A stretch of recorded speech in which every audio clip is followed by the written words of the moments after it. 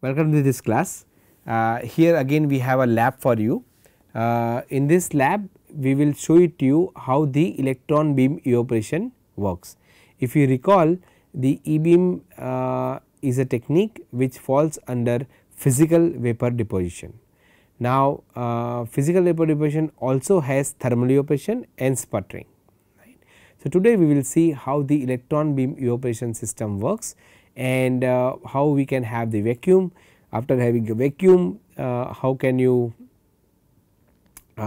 use the electron beam to deposit materials onto the substrate.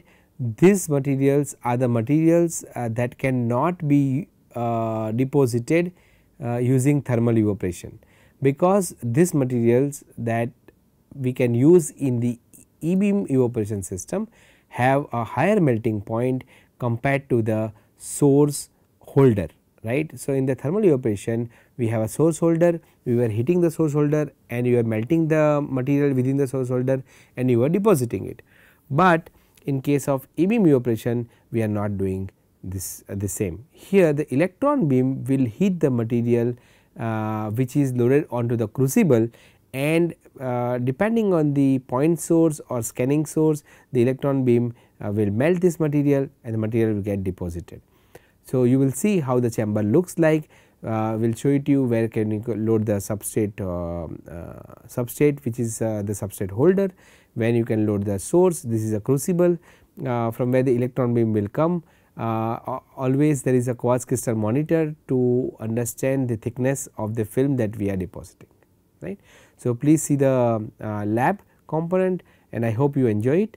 I will meet you at the end of the lab. Hello and welcome back. As in the coursework, we have already seen the building blocks of any microfabrication process, which are deposition, lithography and etching. So, let us start with the deposition, which can be of two types.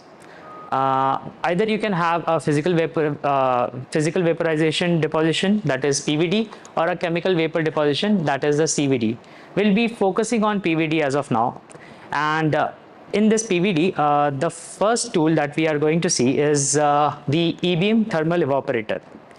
So, what happens in PVD is the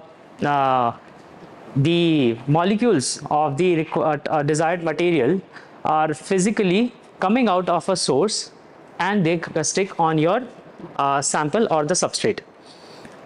So, and in comparison to CVD, where the precursors are flown into a chamber, and what you will have, what happens is on the desired substrate or the sample, these chemicals will come together under favorable conditions such as pressure and temperature, and they will do a chemical reaction. There will be a chemical reaction which results in the deposition. So, starting with this tool, which is the e-beam thermal evaporator, what happens here is the desired material will be heated, and it gets melted and its vapors travel upwards, and on the substrate holder, which is at the top, you will be having your substrate or your sample, whatever you call it, and these vapors will come and get deposited. Now, this can be done in two ways. Normally we would go with a resistive kind of heating. There will be a heating coil on which there will be a sample, the desired material, and as a current is passed through this resistive coil, the desired material melts and the vapors are formed. An advanced version of this would be the e-beam evaporation, where an electron beam is directed towards the crucible holding your sample, the desired material, and the vapors thus formed will go and get deposited on the substrate. So, let's get started with this tool. So, this is one of the PVD systems, the e-beam thermal evaporator that we have in our lab. It's an HHV Auto 500, which is manufactured by an Indian company, Hind High Vacuum. So, let's start with the chamber first. So, as we might have covered in the theory class, that for thermal evaporation or e-beam evaporation, we need a very high vacuum, that is 10 to the power minus 6 millibar. So, but why do we need this vacuum? So what happens is when you are evaporating the required material, so if the pressure is too high, or even it is atmospheric pressure, there will be a lot of other molecules between the source and the substrate. So what happens is there will be a lot of collisions, and this collision, that means that the mean free path between two subsequent collisions is very low. And if the mean free path is very high, so what happens is this source molecule can reach the substrate molecule without any interruptions. And this mean free path, lambda, is inversely proportional to the pressure. So if we have a very low pressure, the mean free path increases and there is no interruption between the source and the substrate. So so this chamber is capable of reaching a pressure of up to 10 to the power minus 7 millibar. But we can operate we usually operate between 10 to the power minus 6, in the range of 10 to the power minus 6 millibar. So there is this viewport from which you can just move the shutter, the viewport cover shutter, and see what's happening inside. This is the handle that you use to just pull out this door. There is a water jacket for cooling, because since it's a thermal evaporation, the temperature inside would be quite high, and if a user accidentally touches it, there will be a physical damage to the user, of course. So in order to avoid that, the chamber, the outer wall of the chamber is water cooled. Like these are the ports for water cooling. Okay, now we can move to the next part, which is the user interface panel. So this is the monitor where you can see what is happening, what all processes are happening, and also it takes user input as it's a touch screen. This is the power button, the reset button for all the peripherals. This light is for to ensure that all the safety interlocks are on, the water cooling is on, and source enabled, that is for the e-beam. And the most important part is the emergency stop button. In case you find that anything is going wrong with the tool, what you can do is simply pull and turn this off. So all the processes will cease at the exact time, and the expert can come for maintenance later. The next is the source control. Once you switch on the e-beam, you can control the voltage and current from here. And there are some indicators as well, which will tell you whether the vacuum, the power, and the rotary drive are functioning or not. Next is the sweep control. What happens is when you have an electron beam, it will fall on a single point. But what happens if you want to cover the entire area of the crucible, the entire area? So what we can do, we can give a sweep of in X and Y direction, which ensures that there is a uniform heating on the surface. That is, the electron beam falls uniformly over the entire surface. So this is for that. Next is the turret control. If you can see, there is 1, 2, 3, and 4, and you can control it with this knob. So these 4 correspond to the 4 materials that we have: platinum, gold, aluminium, and titanium. Next is the DTM, that is the digital thickness monitor, which gives us an idea of what is the rate of deposition right now and how much film has deposited. And this is just the indicator, the display. The actual mechanism I'll explain in a few minutes, which once we open the chamber.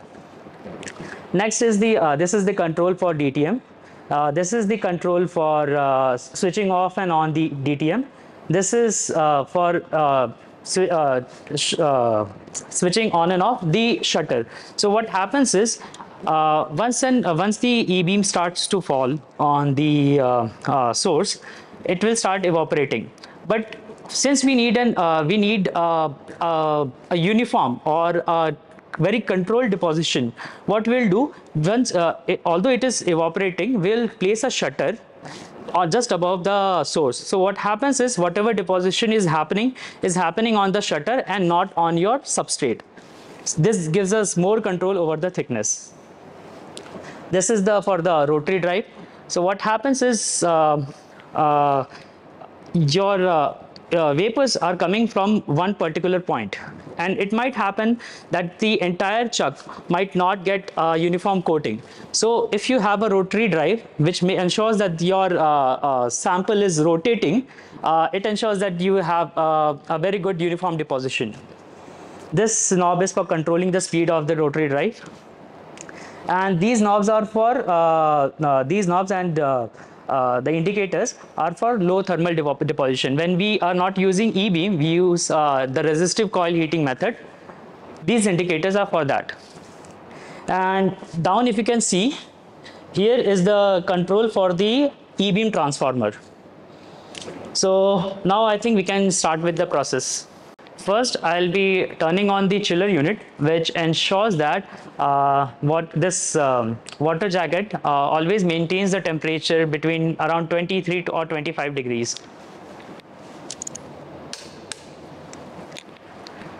Next, I'll be turning on the main supply for this tool.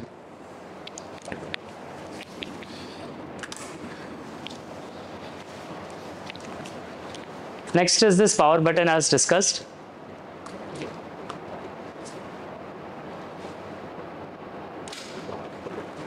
And now you can see that the safety interlocks and the water cooling is functional.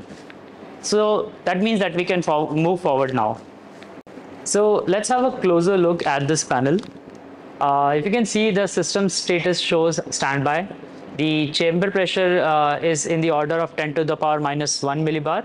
And we have some options here, start and vent. There are other options as well, but they are not highlighted. That means it's not available at the moment. It depends on in which state the system is, and accordingly you will have some options. Right now, the only options available to us are start and vent. The start will turn on the both the pumps, which is the roughing pump and the turbomolecular pump. So I'll explain it to you what is the function of these two. Let's first start the pumps. Meanwhile, I'll explain you the schematic diagram.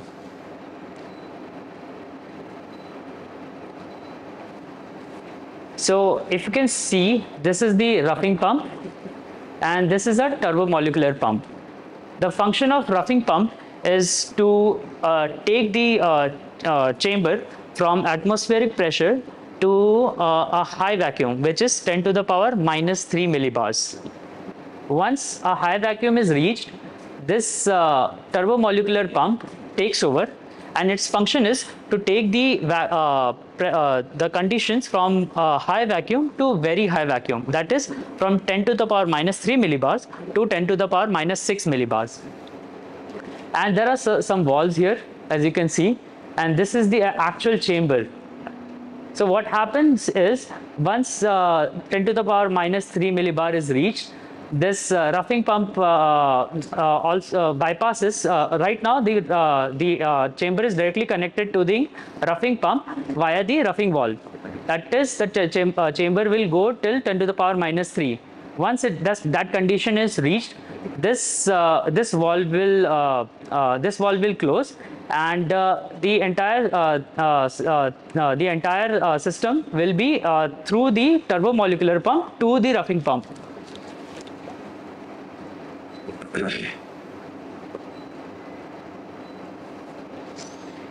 Now you can see the status is turbo acceleration. That means the turbomolecular pump is accelerating. Once it is at the full speed, and also the pressure inside is 10 to the power minus 3 millibar, this turbomolecular pump will take over. Now, meanwhile, what we can do is we can vent the system, and I'll show you what's inside the chamber.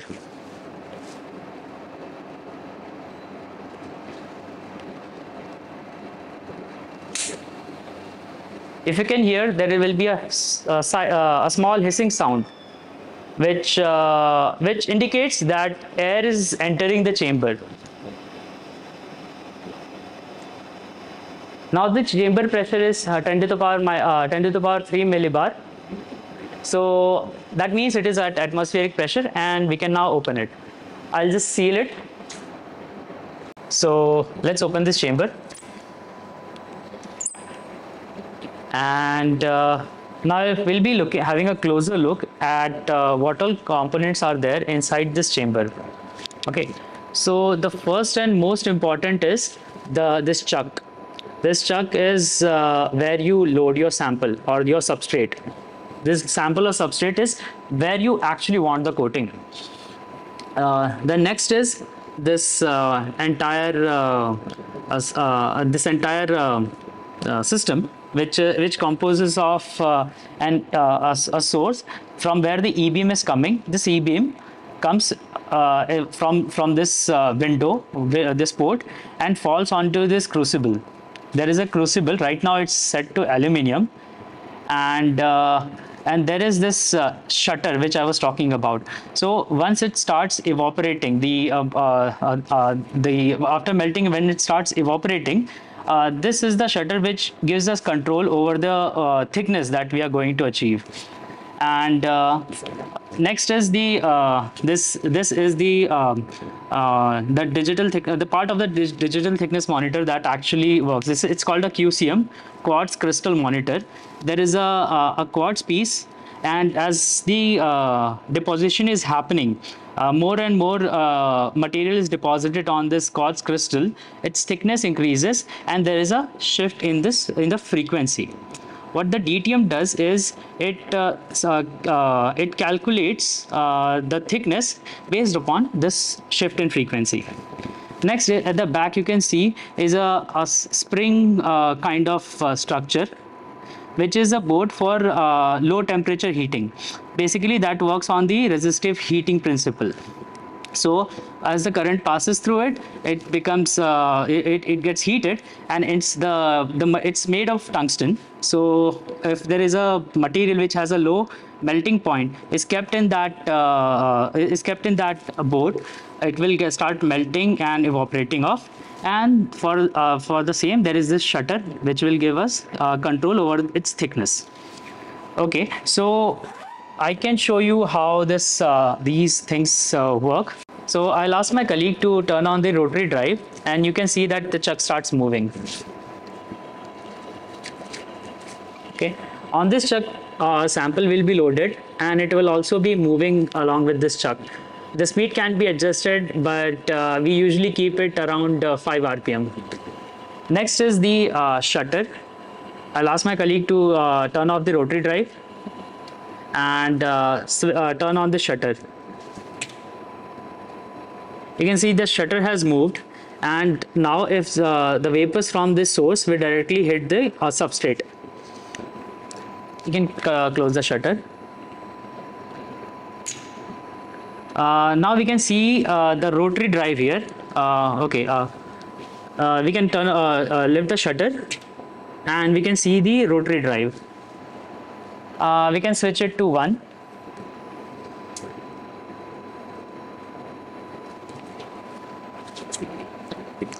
You can see that the drive is moving, and the turret is moving, and the crucibles are changing.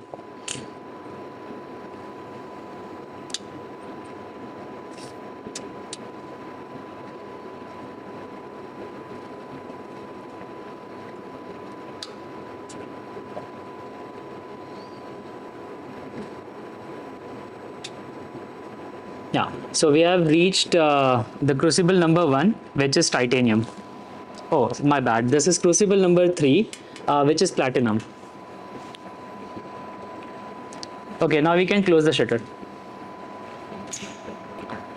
Now what I'll be doing is I'll take out the chuck and load a glass slide on it, and we will have a demonstration of the deposition process.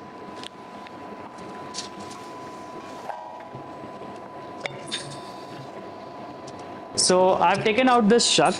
It's a 12-inch chuck, and on that I have fixed a glass slide, as you can see, on which we will be depositing aluminium today. So let's place it inside. Ensure that while opening the chamber, it's in seal condition, and which we have ensured.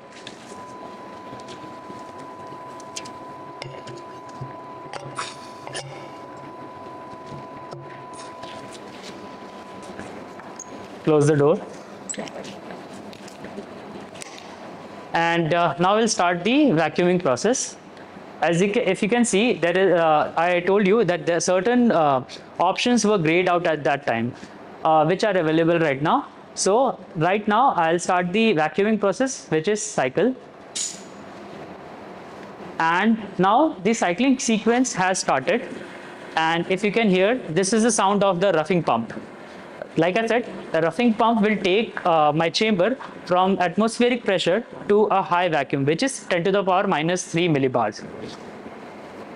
Once that is reached, the turbomolecular pump will take over and will reach 10 to the power minus 6 millibars. So let's wait for it. So now it has been around 40 to 55 minutes since we started the vacuum. And we started from atmospheric pressure, that is 10 to the power plus 3 millibar, and now we have reached a very high vacuum, which is 4 into 10 to the power minus 3 millibars. So like I explained earlier, and we have seen that a lower pressure or a high vacuum or a very high vacuum means that the mean free path of the molecules is very large. That is, the particles or the molecules from the source can reach the target with minimum collisions with each other. So keeping that in mind, we have a very high vacuum, and now we can start the process. So the first thing I'll do is I'll switch on the electron gun. So now I have turned on the power to the e-beam gun, the main power. Now I'll switch on the transformer. Now that the e-beam is on, now we'll see what options are available to us in the control panel. We see right now we have seal and vent. We won't be venting. We vent when we want to load or unload the samples. So the only option is seal. Once we seal the chamber, then we can start with the process. Now I have pressed seal. Now the options available are stop, cycle, vent, and process. Like I said, we'll be starting the process because we don't want to cycle again. The vacuum is already holding. Now the process sequence has started. Once it is complete, we can start with the deposition. So now the process sequence is going on. Till then, we will turn on the source control. The first display is for the voltage, which is maintained around 5 kV, and the second is the filament current, which we can adjust. Now I'll turn on the gun. As you can see, the voltage is 5 kV, and the current here is almost 0 milliamps, which we will be adjusting. Okay, and next you can see here is the sweep control. Sweep control is like when you have, like I have already talked about it, the electron beam will be falling at a point, but if you want a uniform heating throughout the surface, we sweep this this beam so that it covers the entire surface area of the crucible. With that, we will be doing using XY and these waveform controllers. The next one is the turret controller. As we have seen that we have four metals that we can deposit using E-beam. So we have the current turret is at number 3, and we need to deposit aluminium, which will be at 4. So I'll just switch it to 4.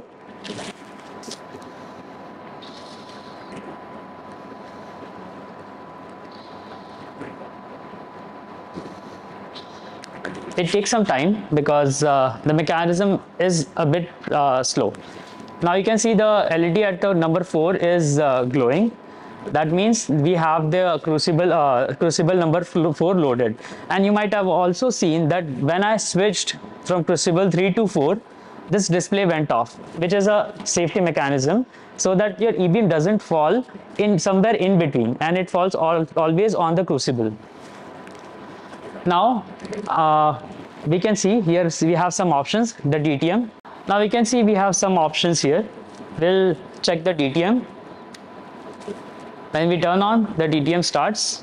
We just have to reset it, and now it's showing 0 0. So like I said, the deposition here is something that we control. Like the thickness needs to be precisely controlled. So we have this DTM, or the digital thickness monitor, which is paired up with the crystal oscillator, quartz crystal oscillator that we had seen inside the chamber previously.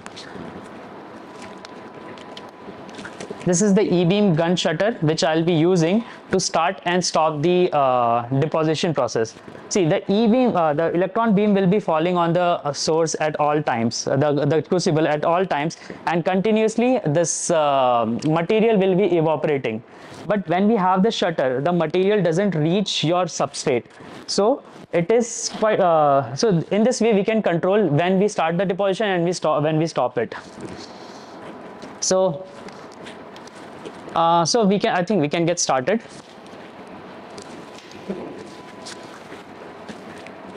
We'll slowly increase the current to 10 milliamps.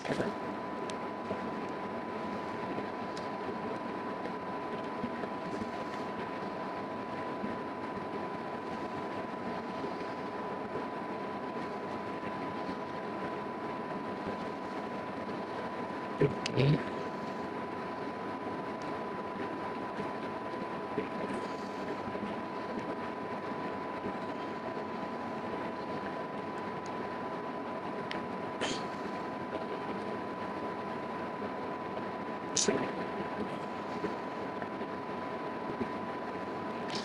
It's okay, it's 11 milliamps, doesn't matter. We'll have this for 1 minute. So it has been 1 minute, and we have preheated the crucible at 10 milliamps. So now we'll switch to 25.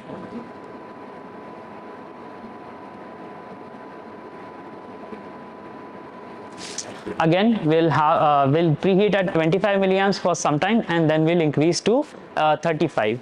So meanwhile, I'll show you about this. This is the control for rotary drive. As I had explained that in the previously when I had opened the chamber, we saw the chuck is keeps on rotating. That is to ensure that we have a uniform deposition. Now the chuck is rotating inside. So I think it has preheated for some time now. Now I'll increase the current to 35 milliamps.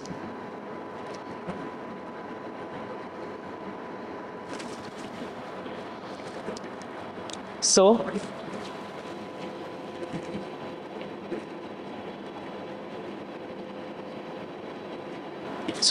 now we'll increase the current to 50 milliamps.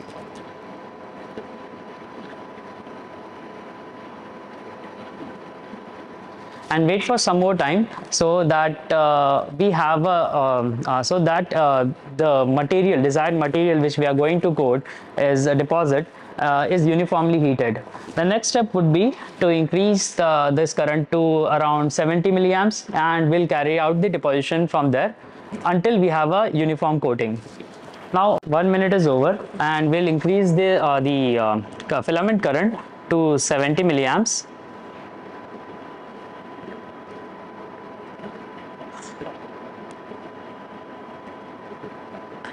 And we'll open the shutter.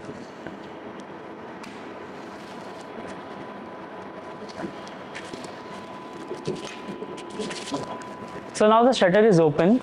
The vapors from the crucible will directly come and stick to the sample. Now we'll wait for some time and until we have a uniform deposition, and then we'll take out the sample. So now we have carried out the deposition for like around 15 minutes, and now Now, and we can also see that there is some sort of deposition through the viewport. What we'll do now is we'll stop this, stop it using this E-beam shutter.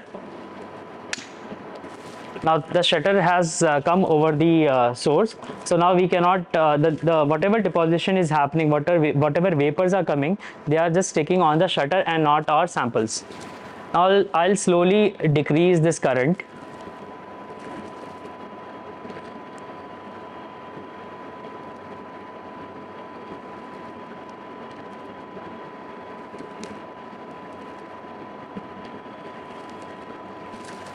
Okay, now the current has reached almost zero.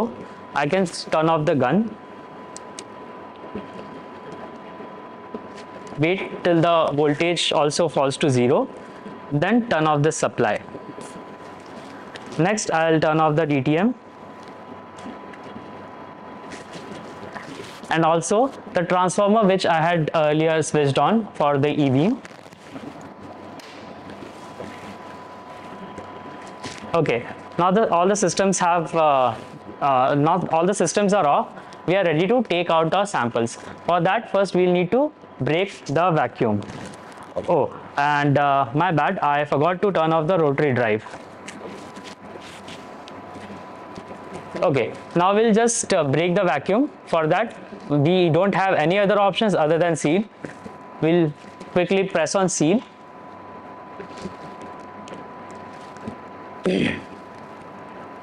And now vent the chamber.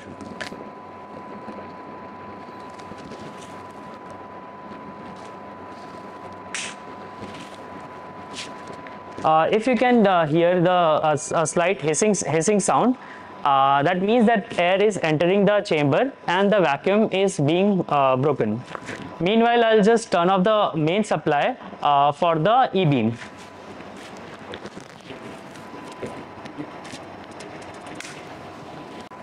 Okay, now we can see that the chamber pressure has reached 1 into 10 to the power 3 millibars. That is the atmospheric pressure. Now, since the chamber is vented, it is safe to open the chamber and take out the sample.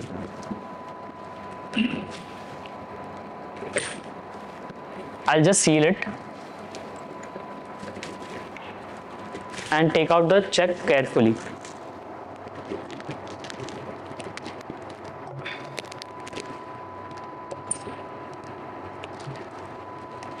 While taking out the chuck, it is important that you don't touch any of your samples.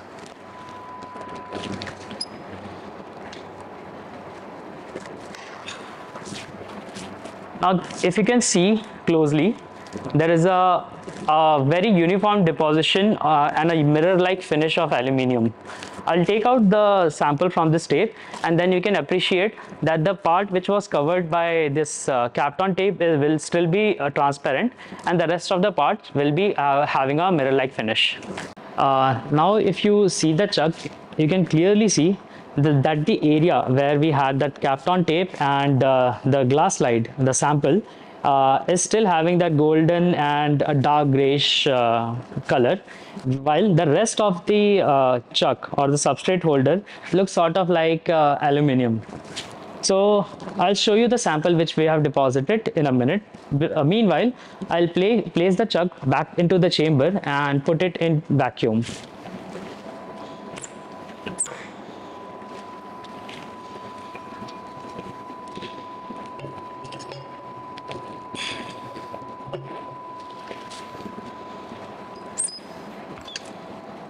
So now we have taken out the sample and placed the chuck.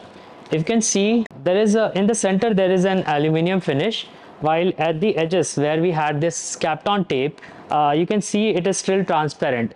Now we can zoom in and have a really close look at our sample. You can notice at the edges there is the transparent glass slide is visible, while the uncovered area which we had in the middle has aluminium coating and a mirror finish.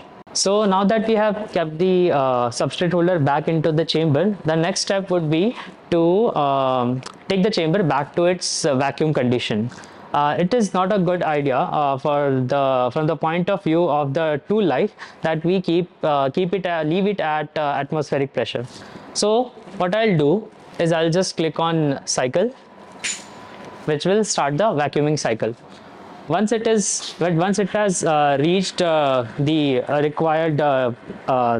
required pressure, that is somewhere around between 10 to the power -4 or -5 millibar vacuum, we can then switch off the tool. So at that time I'll just press on stop, this option which is not available right now, and once it is at stop, I'll wait till the turbomolecular pump decelerates and turns off.